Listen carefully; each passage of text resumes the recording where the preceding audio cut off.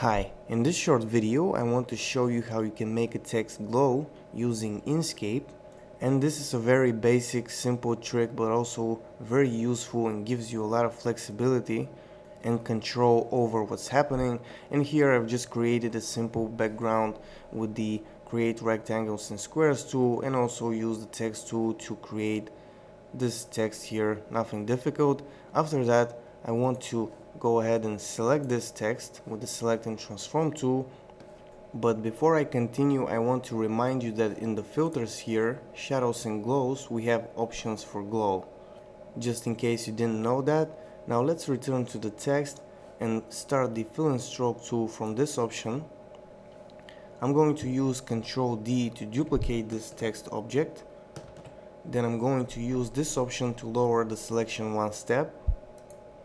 And then from this option over here, the blur slider, or I can just use this arrow, I can apply some blur, and you see how this is creating a glow to our text. So you see how simple this is, but the good thing is that you can control the amount of blur, you can also control the opacity, you can also change the color of the glow if you want to, and all that very fast and easy. And the ability to control the color is very important, because sometimes you might want to create a glow with a different color of the text, or very slightly different color to give it a better look. And another advantage of this trick is that you don't actually blur the text.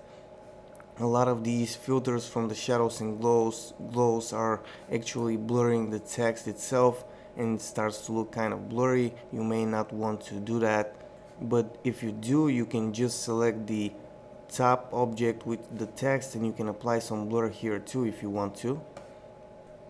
So that's pretty much all for this video. I hope that it was useful. If it was, subscribe, like it, leave a comment.